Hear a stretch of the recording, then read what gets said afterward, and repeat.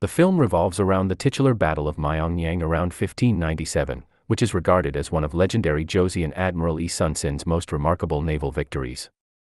He led only 12 ships, which remained in his command, to a heroic victory against an invading Japanese fleet of 333 vessels.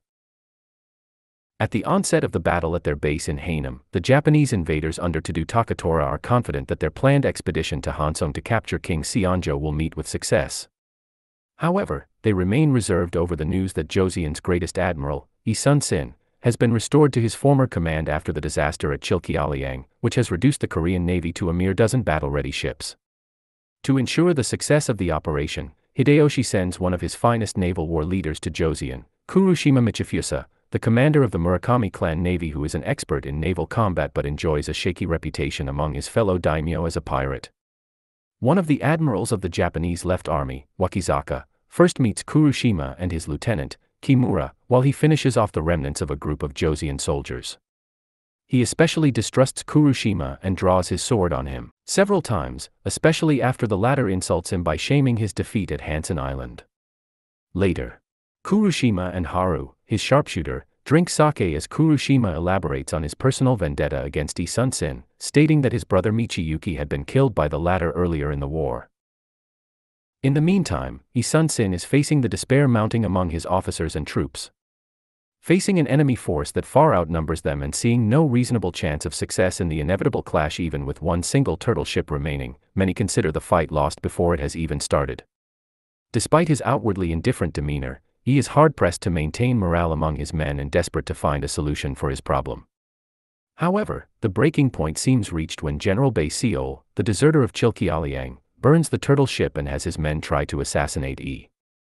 Although Yi escapes and Bae is killed for his act of treachery, the ship is lost, which boosts confidence among the Japanese and further dispirits Yi's troops.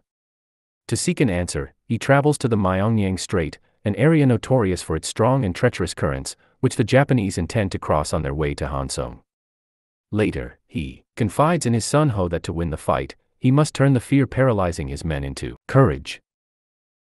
Upon hearing that the departure of the Japanese attack fleet is imminent, he abandons his base and moves to Yusuyang after burning the naval facilities to the ground. The next morning, Yi's fleet arrives in the strait and is shortly met by the Japanese, who are using the morning tide to move into the channel, with Kurushima leading the vanguard. Yi engages Kuroshima's fleet in battle, but as the other Korean commanders are still hesitant to involve themselves, Yi's flagship is quickly surrounded and attacked by boarding parties.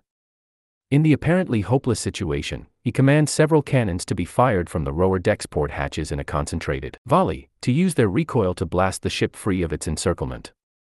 As he had hoped, this bold act of survival inspires the rest of his countrymen to take the fight to the enemy. When the tide turns and forms a whirlpool in the middle of the channel, thus solidifying Yi's defensive position, Kurushima orders an all-out attack with the rest of his ships. Despite the efforts of Haru and a ship loaded with black powder charges, the renewed courage of the Koreans prevails, though heavy sacrifices are made. Kuroshima's desperate situation is observed by Tadu, who merely laughs at Kato's suggestion of reinforcing him. Kurushima, realizing that he is now on his own, boards the Korean flagship but is decapitated by Yi himself after he takes several arrows from Korean archers, and his head is hung from the tip of the ship's mast.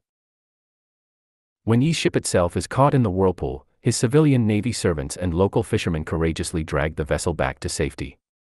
Joined by the rest of the fleet, Yi leads a counterattack which deals the Japanese forces a crushing blow, forces them into retreat, and leaves the Koreans triumphant. The film ends with the reminiscence to the first encounter of the Japanese with the turtle ship in 1592,